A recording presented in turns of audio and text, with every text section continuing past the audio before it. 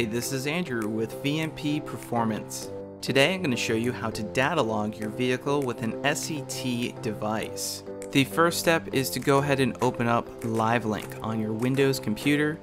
Next, plug in your SCT device via USB to your Windows computer.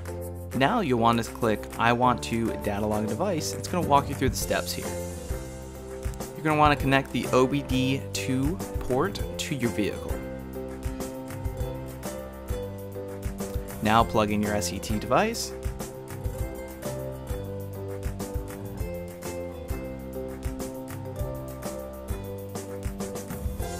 You can now click Next. It's going to advise you to start the engine on the vehicle.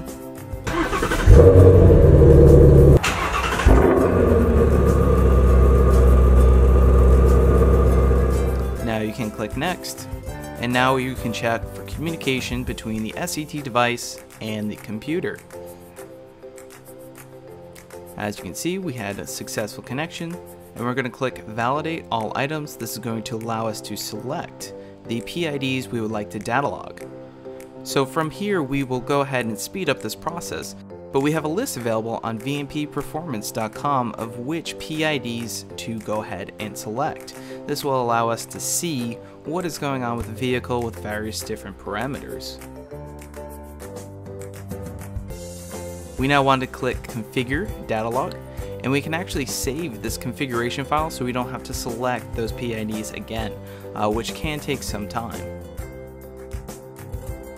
So you will want to name this in a fashion that you'll be able to recognize it later. We went ahead and named this one GT350 config file.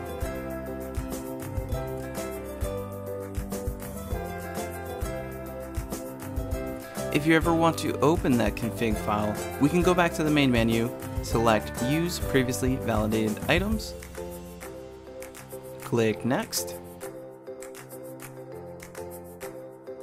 and we can now select Load Config, and you can look for that file that you just created and it'll pull up all the PIDs that you just selected.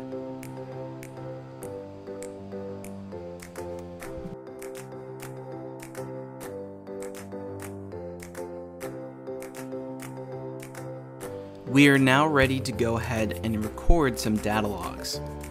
Simply click the record button at the top left. The first data log we're going to record is some idle time. This requires letting the car idle for about a minute, and this will allow the tuner to see what the car is doing. The next step is going to be to do a slow rev. You'll want to rev the car to a specified RPM by your tuner, and you'll want to do this slowly so that the tuner can see what the car is doing throughout the RPM range without a load.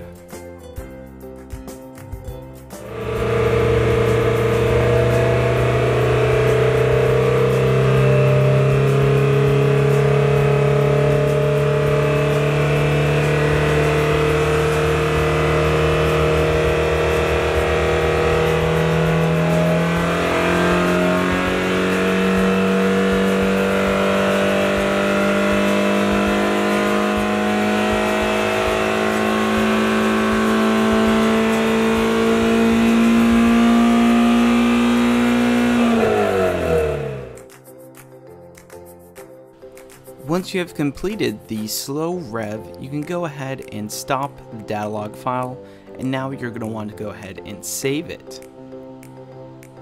You can do this by clicking Save All,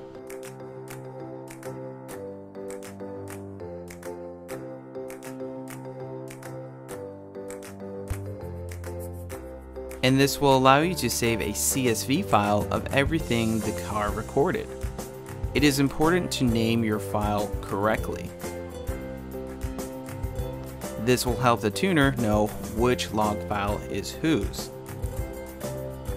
In this case, we have Andrew, it's a GT350. You want to specify what the data log is, in this case, an idle slow rev. You will want to add the date to know when this was. Do not mix this up with future logs. You'll want to specify if there's any concern, or if there's no concern, just type no concern.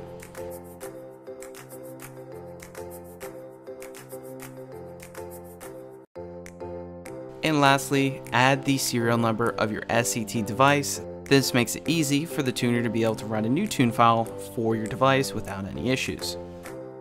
You can now save your Datalog file so you can go back to it later and send to your tuner via email. The next step is to record a wide open throttle pull in a safe place.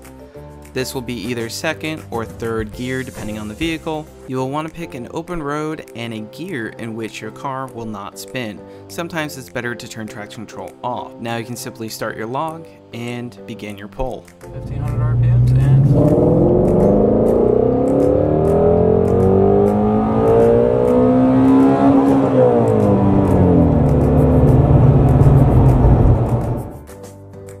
Once you have completed your wide open throttle pull, once it is safe, you can stop the log. Now you'll want to save the log in a similar fashion to the idle slow rev, but you'll want to name this properly for what exactly happened. Now that you have sent your logs, please patiently wait for your tuner to get back to you and enjoy your vehicle. If you have any other questions, be sure to visit vmpperformance.com. If you have any other questions, be sure to visit vmpperformance.com. There are several other videos showing you how to do other things with your SCT device. We also have a trained support staff on hand to go ahead and help you with any questions that you have.